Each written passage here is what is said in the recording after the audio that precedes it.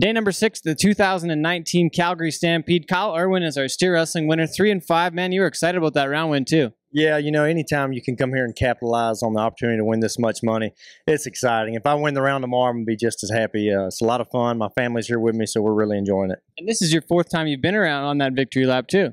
Yeah, you know, I've been here 4 times, and I've won 4 go-rounds. 1 the first year, 2 last year, and now this one. So, like I said, every time it'll be just as sweet, and this bronze will go on my mantle besides the other 3. And will it be a different one this year? I know they change them up every couple of years, or are they similar? You know, I think it'll be the same as last year, but the first one I got was different, and it was really cool. So these are different, you know, trinkets that we get when we do good at these places. So they're pretty neat to collect and have for years later. Talk about how Flint was making fun of you. I like that story. It was pretty good.